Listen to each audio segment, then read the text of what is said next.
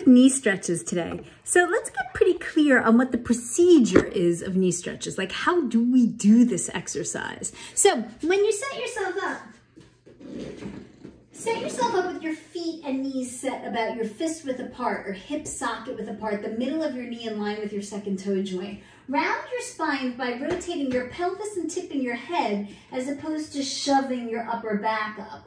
And then from here, sit as low towards your heels as you can. Once you pull your low abdominals in and you hug the midline of your feet and knees, your legs, that lifts you about an inch off of your heels. So that's where we want to go.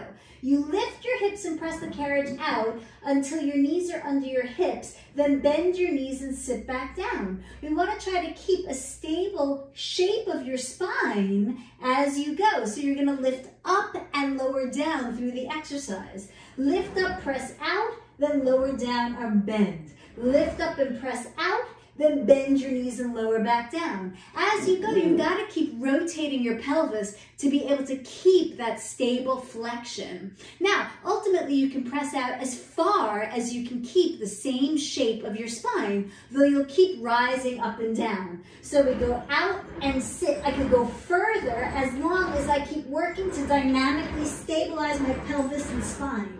Now, with that, the accent is on the in. So it's and bend and bend. So listen to the carriage, you can hear it.